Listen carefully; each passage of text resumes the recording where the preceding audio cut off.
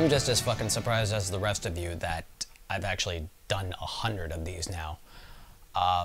Like I teased in my last review, this one's going to be a little bit different. It's not going to be a straight up review.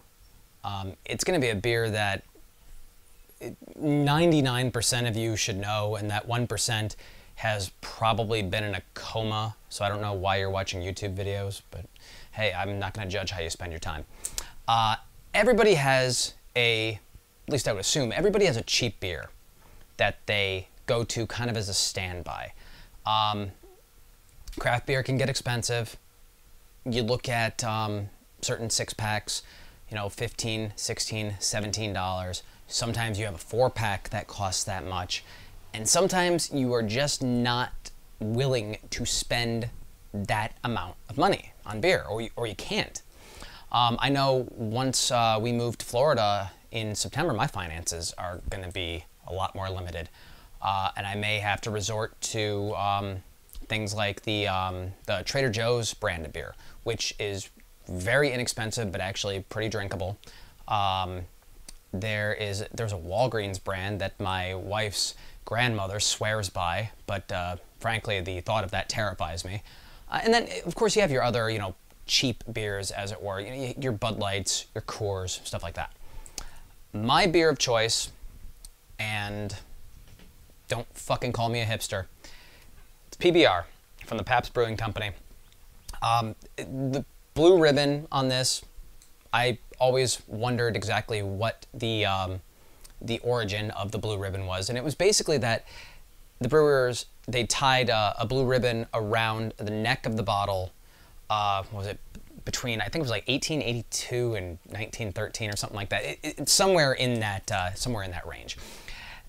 In more modern years, this has become the hipster beer. Now, first of all, I'm clearly not a hipster. I look shitty in skinny jeans. In fact, I don't think I've ever tried on a pair of skinny jeans. I'm just making the assumption that I would look like a douchebag. My beard does not grow in enough. I don't have glasses. I don't listen to music like Mumford & Sons or that some other band you haven't heard of. Mumford & Sons is too mainstream, I guess. Yeah, so I'm not a hipster. I like the taste of this in terms of it being a cheap beer. And for price, you can't really beat this. I got a six-pack of this for $5. I know a six-pack of Bud Light, for instance, you're still looking at $6, $7, maybe $8, depending on your market. And I mean, you compare, okay, when they sell this in a 12-pack, you are paying about $10, and you look at a 12-pack of something, say like Founders All Day IPA, twice the price, $20. Now, is Founders All Day IPA delicious? Yes. Is it better than PBR? Yes. But sometimes you gotta go cheap, and this one works for me. And once you get up into the higher numbers with the cases, you get the 18-pack, the 30-pack, the prices get even more and more reasonable per beer. So why the fuck not? This I like better than Bud Light, Coors, Heineken, all those other standard big beers. This one always works for me. Now, the first thing I'm gonna do here, I don't know if you can hear that loud vehicle going by outside. Sorry about that. First thing I'm going to do here is something that I have only done once before, and it was actually in preparation for this video. I did not go away to college. Thus, I did not have the dorm life. I did not have the keg stand, shotgunning beers, and all that other shit in my youth. I witnessed some keg stands a few times at parties when I was younger, but beyond that, I never had that going away to college experience of blackout drinking. So, for that reason, I had never shotgunned a beer before. Now, mind you, I said I've done it once before, and it was in preparation for this, mainly because I wanted to make sure that A, I could do it, and B, that when I did it, I would not spew beer all over the rug in this room. Because this is not my house. This is not my rug. I don't want to fuck this stuff up. I actually, because I wanted to do this the right way, I actually got a shotgunning tool. It has a bottle opener on it, has a can opener on it, and then it has a point to perforate the can for the shotgunning. I erroneously thought I was just ordering one of these, and apparently ordered a dozen of them. So if anybody happens to want a shotgunning tool, hit me up on Twitter, and I'll see if I can arrange to get one or two to you. So, okay, let's do this. Now, people can critique me all they want. I'm doing this the way I think that I'm supposed to be doing it. Holding it kind of an angle, so you want like a pocket of air up there. And see, this tool actually works really nicely. I'm probably going to spew maybe a little bit of beer, but the rug has seen a little bit of beer before. Come on. There we go. That nice pop. A little bit coming out there. And then the goal is to get my mouth over this hole, open up the beer, and then just let it go down my throat. So let me move into profile here. And I apologize if my mic gets a little, I don't know, picks up weird sounds during this, but we'll see what happens. I've not done this on camera and with a mic before, so.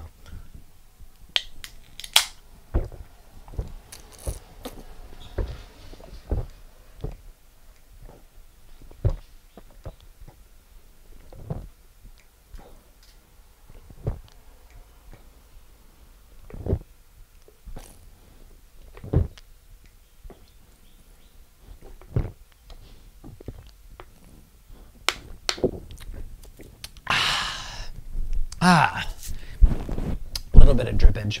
I can deal with that. Ooh. You know what? And there's still actually a little bit left in the bottom down here. I probably should. I don't know if I poked the hole. Oh, Jesus. I don't know if I poked the hole quite enough. So let's finish off this little bit here.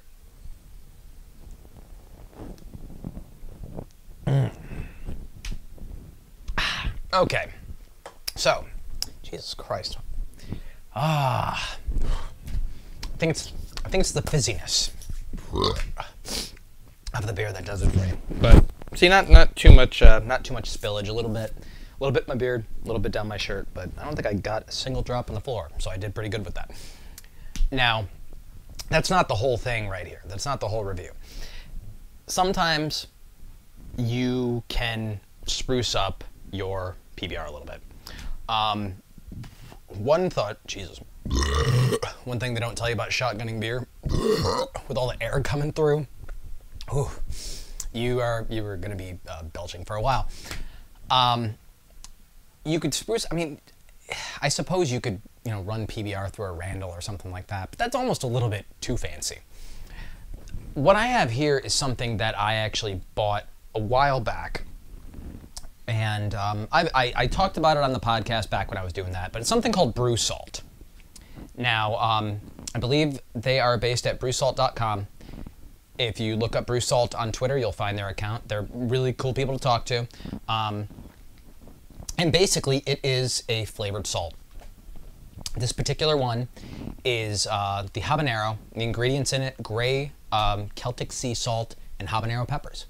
It's very simple. And this is one of the 4 flavors. I got a sampler pack, so I don't have to have a huge thing of it. There is chocolate,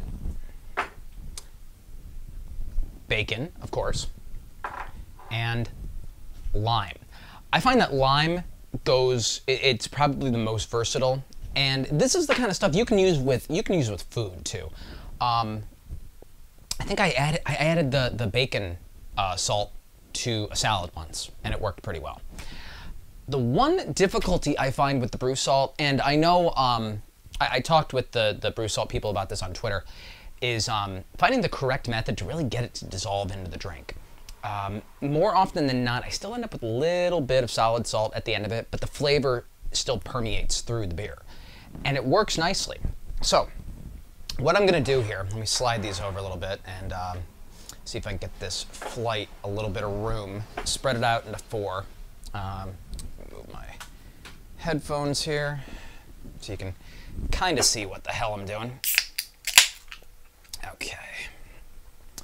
So let me see if I can properly try and split this up into 4 little glasses.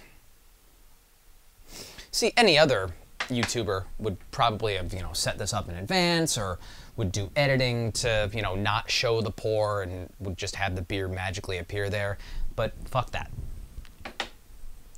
I don't want to have to do more editing than is necessary. I do editing as a side gig of actual paying work. I don't want to have to do more of it. So I think for this purpose, that's enough. It's not quite even, but fuck it, doesn't need to be. So we have the pour here. Let's. You don't have to use a lot. You don't have to use a lot. And I'm gonna go in order of probably the least overpowering to the taste buds to the most. So I'll start with the lime. I'll finish with the habanero. And see if I can point this to the camera here so you can see a little bit. This one, gray Celtic sea salt, fresh limes, and you can smell that great smell. You don't really need a lot. Honestly, I mean, you can just kind of shake out a little bit from there. You can swish it, let it sit. You can do whatever you want. Experiment to permeate through the drink.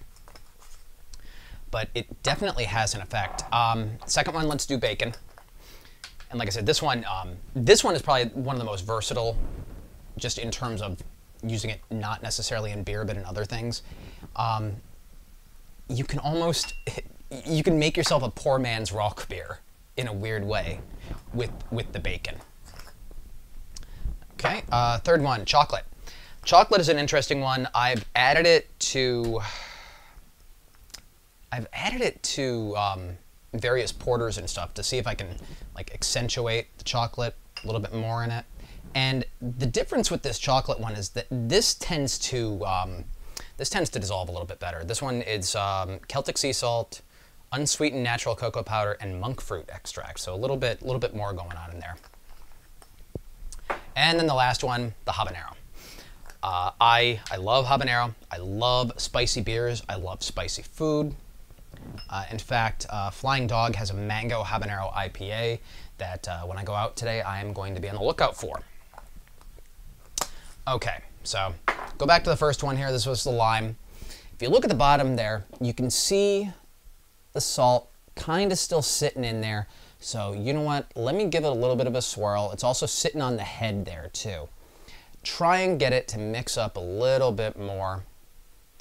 And of course, you don't have to just do this with PBR. You can do this with any cheap beer. Or you can do it with any other beer. Say you have, I don't know, let's think here. Say you have a Sculpin IPA from Ballast Point.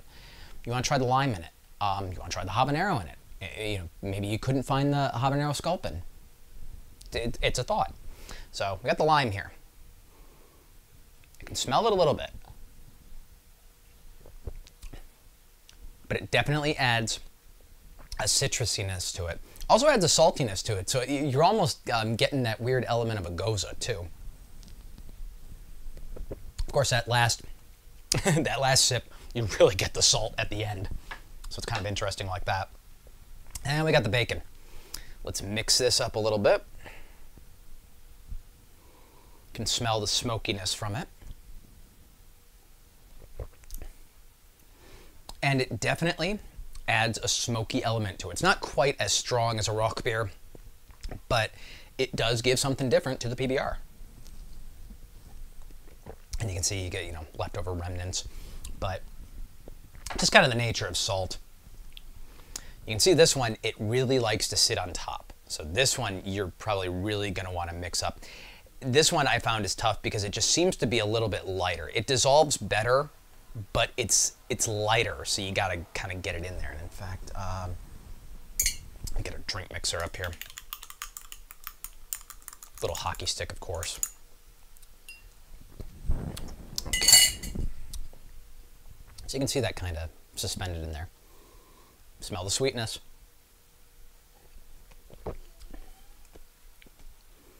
Now I have to admit, I'm getting more of the salty than the sweet off of this. It may be the other two that I just previously had that are still kind of lingering in there.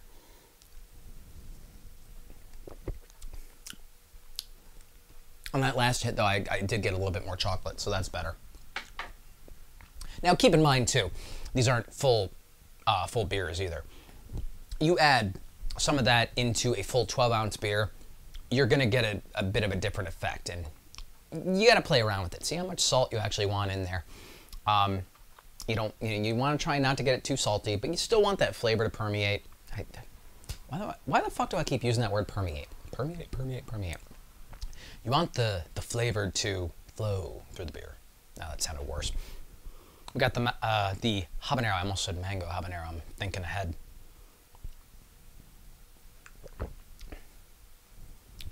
Now that is a definite slight kick.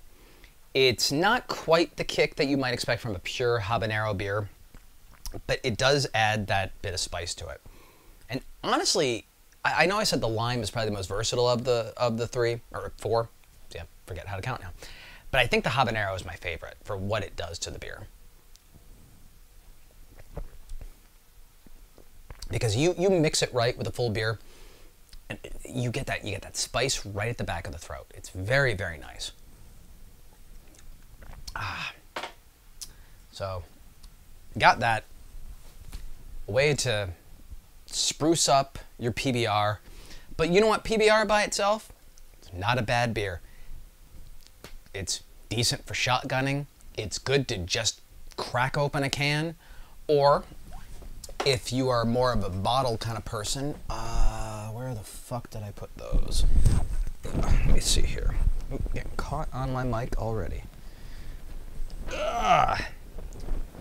You know what? I'm not gonna be able to grab that because I'm practically tied down to my chair, but fuck it.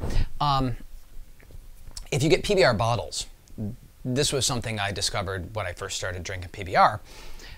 Underneath the bottle caps, there are numbers and suits, like playing cards. And apparently you can make an entire deck out of the caps. You just collect over time. And I don't have a whole deck, but I have a bunch of the caps just kind of sitting in a glass back there somewhere. But it's, you know, another fun thing to collect. I kind of stopped with the caps and I've been sticking with the cans now. But like I said, it's a cheap beer, but it's not bad cheap. There are, you know, I mean, I'll take this over Bud Light. I'll take this over Coors. In fact, this shirt, when I went to go see Dance Gavin Dance on their recent 10th anniversary tour, the venue I was at, you know, they had Bud Light, they had Heineken, I think they had Stella, but they also had PBR, and it was reasonably affordable considering, you know, concert venue. I got that. I was happy with it. I think I had one or two at the show, and I was pleased. You know, I don't need to go to a show. Like I went to a show one time in Central Park that I think they had like Blue Point and something else. I know they had Blue Point's Toasted Ale, and it was like $8 or $9 for not even a 12-ounce cup. So I'll take this and I'll enjoy it. So got a little bit left in here too. 5% ABV, so it's not too heavy on that either. I think that calculates out to about 153 calories if you are watching your diet like I do, and then you run to drink beer, and you drink beer and have to run the next day. And so PBR, Pabst Brewing Company, 100th review, yay! Next review I'll be back to some normal stuff. In fact, the next review is going to be a beer that was gifted to me by a friend. I drank all of Nicole's beers. So this one is a different friend, a local friend that told me about this beer and I started drooling over it. So little tease for the next review. But with that, enjoy, and I will see you guys for the next one.